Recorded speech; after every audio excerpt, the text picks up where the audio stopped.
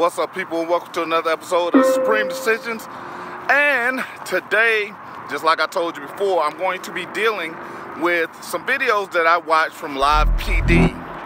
In this one, I want you to pay very close attention to the words that the officer says, because I've spoken several times about corpus delicti. Well, in this one, he's going to be talking about mens rea.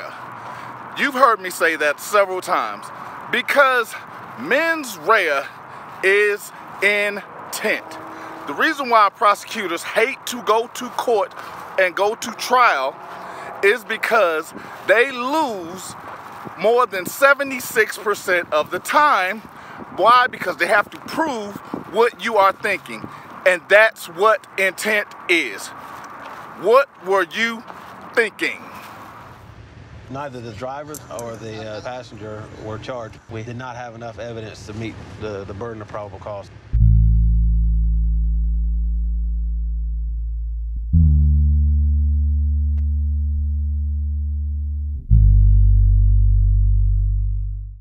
To be able to charge somebody with possession of a stolen vehicle, you have to show the knowledge element.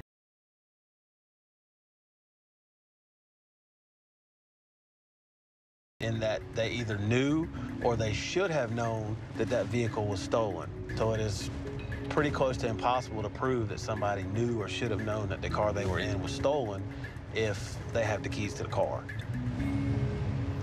Now, in the video, you heard the officer describe intent.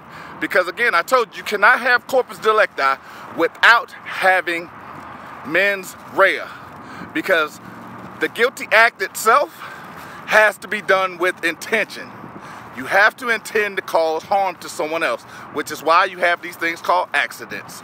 But no corpus delicti if you have no mens rea, just because you have an actus rea. Keep watching.